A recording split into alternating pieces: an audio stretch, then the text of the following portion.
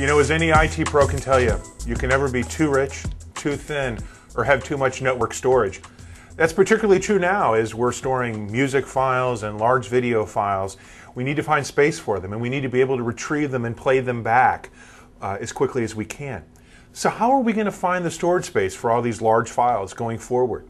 Well, one of the challenges we have is that we're maxing out on our existing technology. So we're going to have to move from hard drives, as we understand them, to more of a holographic storage model. And that's what I want to talk about now. And I want to do it by kind of contrasting these two methods of storage. You know, what we've been doing over the last 15 years is writing data basically in two dimensions on a platter. It's two dimensions. You think of a circle and you say, where does it go on this circle? It is writing to a disk. And as I said, this is a mature technology. We've made the disks faster. We've made them smaller. We've increased our ability to write data to those disks. But we can see the end of the timeline on this technology and our ability to innovate.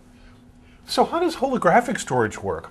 Well, the big change is that it's three-dimensional.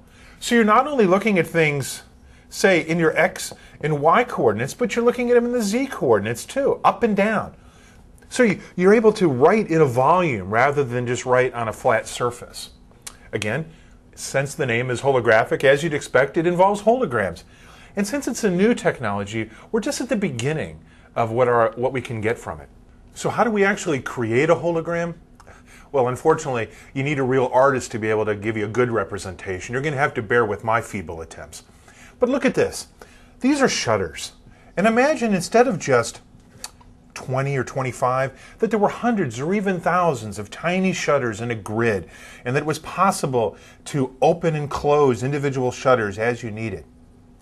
And then imagine that you had two lasers, one coming up here, and a different type of laser that would be coming up from this side.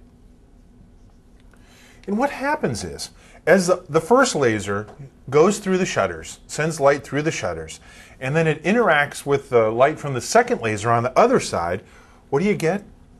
You get a hologram. And once the hologram's created, it can be written and stored on these devices, which are optical cylinders, which allows you to store a three-dimensional image, a hologram, in a two-dimensional space. So what's the advantage?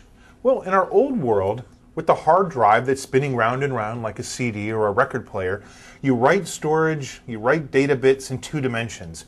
Here, the hologram allows you to store the information in three dimensions. It allows you to put much more information into a smaller space and to retrieve it more quickly. And how much data can holographic storage contain? Well, over the next several years, experts predict that we'll eventually be able to have terabytes of information stored in a space no larger than several CDs stacked on top of each other. That's the promise of holographic storage.